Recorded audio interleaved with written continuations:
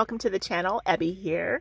Thought I'd share with you what is in my Louis Vuitton Toiletry 15 pouch. The pouch is compact in size and it holds a lot. Unfortunately, I don't believe you can purchase these brand new at the boutiques anymore. However, though, you can find them on the pre-loved market.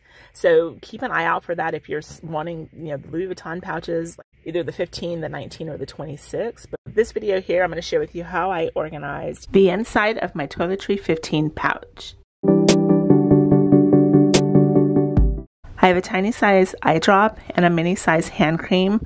I also have a mini size tube of sunscreen for my thyroid scar in case I forget to apply it during my morning routine. I found this little hand sanitizer, which is perfect for small pouches. I have my favorite lip moisturizer at the moment. I'm never without lip balm. I have one on-the-go brush up, a packet of drink mix. I also have a tiny zip baggie with a few tissues folded up.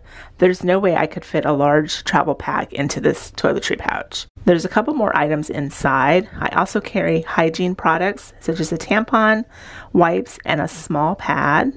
So in the pocket, I have a few sticks of gum, a Benadryl headache medicine, a cough drop, Band-Aids, and a couple of gift cards from the kids in my class. And that is it. That is everything inside of my Toiletry 15 pouch. If you're wondering about the gingham fabric liner inside my toiletry pouch, I made it to create more storage inside the pouch. The key to packing a lot of items is to think small, use travel-sized or mini containers to help organize.